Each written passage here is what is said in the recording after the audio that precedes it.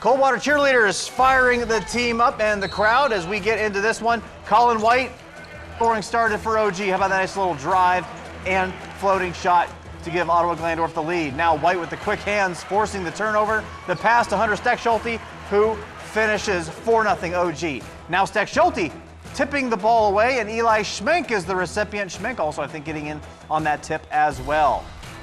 Starting to run away with it, but the Cavs get on the board. John Molenkamp with a dish to Blade Busher, and he cuts through the D for 2 points. Now back to OG, a dime behind the D to Theo Mag. Close-up shot is good.